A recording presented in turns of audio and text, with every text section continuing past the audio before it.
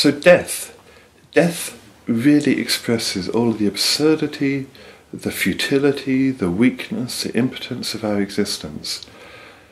But the really mind-blowing fact is that Christ has shown us what it is to be God in the way that he has died as a human being. And that's just so awesome that it just takes my words away, but we'll have to unpack it a little bit further to really get to the heart of that. It's worth recalling that the disciples did not really understand who Christ was before the Passion. There was only one point where one of the disciples, Peter, on the road to Caesarea Philippi, says, "You are the Christ, the Son of the living God." Christ says, "You're the rock, I'll build my church upon you." He starts telling Peter, "I've got to go to Jerusalem to suffer." Peter says, "Well, that's never going to happen to you." And Christ says, "Get behind me, Satan." So the one time before the Passion, when one of the disciples recognizes who Christ is, he clearly doesn't really quite get it. He tries to stop Christ going to Jerusalem. He gets called Satan. Apart from that, the disciples just don't get who he is. In Matthew, Mark, Luke and John, the synoptics especially. At the Passion, at the crucifixion, they run away. The empty tomb, they don't understand. Why is the tomb empty, they say. And then the meeting the risen Christ, they still don't get it. They say, "Who are you? You're a stranger. What?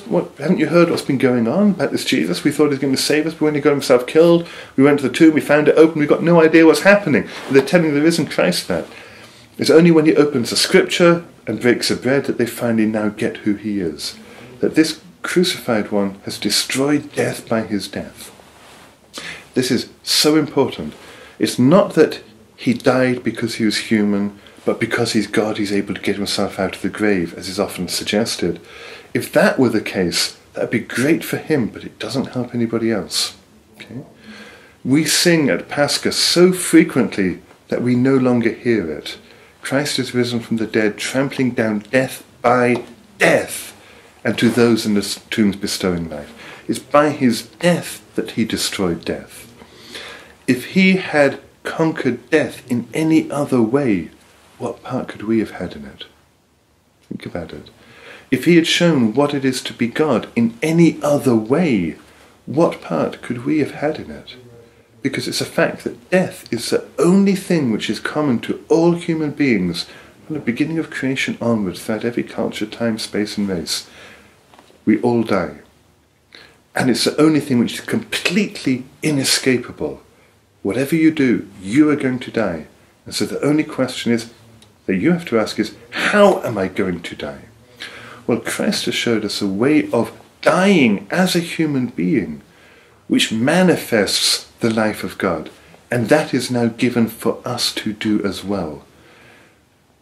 We are able to enter into the life of God by ourselves, no longer being passive victims of the absurdity of our fate that we're going to die, but by being active agents of the fact of our mortality.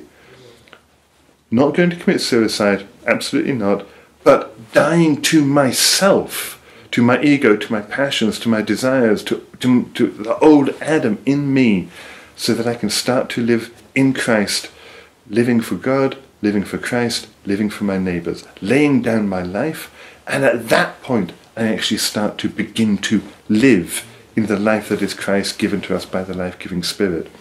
So that's what we are able to do. The very absurdity of the world is now turned inside out and now becomes a very locus of meaning for each and every one of us as we enter into Christ. And this is something that is a free act on my part. I voluntarily desire now to die to myself. My existence is now grounded in freedom in a way in which it never was before I encountered Christ. Then I was simply thrown into the world. I had no choice about it, but now I've got a choice to ground my existence itself in life and love, the life and love that are God's own. So I'm living in an uncreated manner. And this is what I'm going to continue doing until my actual death. From the time of my baptism, where sacramentally once for all I die to myself. Sacramentally once for all, but I'm still learning how to do it. I'm still learning how to take up my cross. And in a very kind of paradoxical way, I'm now caught in the paradox of the first person singular. At the end of the day, I can only say, didn't I die well to myself today? There's no other way of doing it. It's still me who's doing it.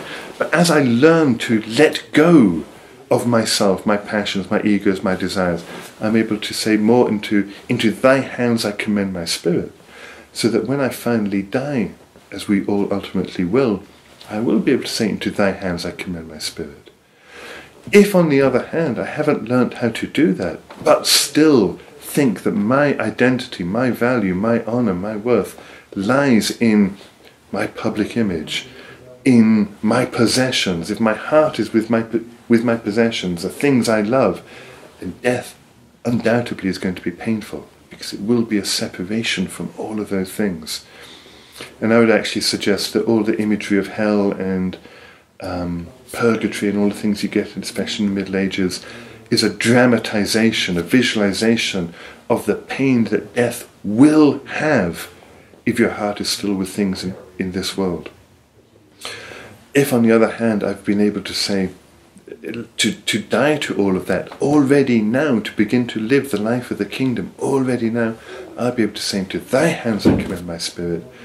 And, intriguingly, at that point, I finally become clay. Yeah, I've never been clay. We talk about God taking clay from the earth and fashioning a human being.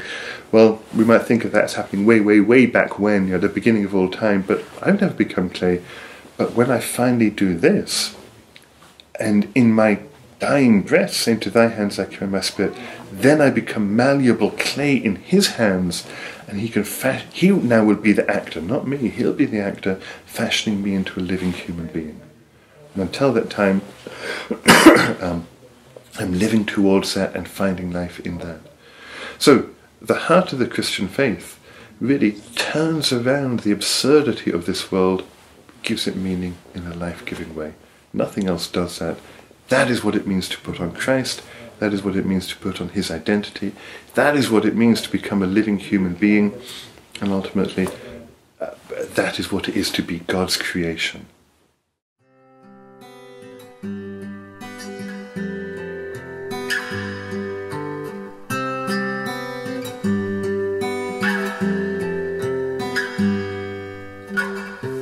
Did years burn out those words? Did a voice whisper absurd? Did your mind comprehend and ask if you'd last till the end?